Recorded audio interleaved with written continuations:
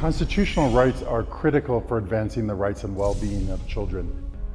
They are similar to a foundation of a home. If you have a strong foundation, if you enshrine constitutional rights for children, then the rest of the home can be built solidly. Without constitutional rights or constitutional recognition of children's rights, then the rest of children's rights and programs and policies for children are on more shaky footing.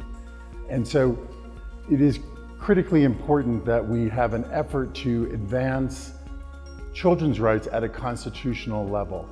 The challenge with doing this is that amendments to constitutions can take a very long time.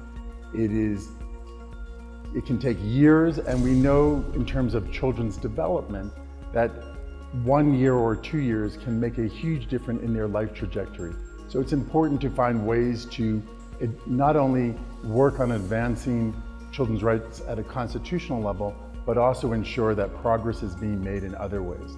The second area, or second challenge for constitutional children's rights is one of implementation. Once we achieve recognition at the constitutional level, which is very important, we still need to ensure adequate implementation.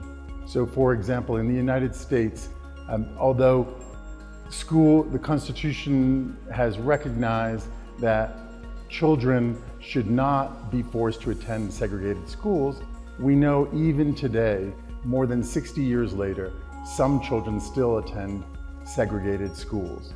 And while there's been significant progress on juvenile justice in the last 20 years in the United States, we know many children still are incarcerated and experience rights violations in the juvenile justice system in the United States.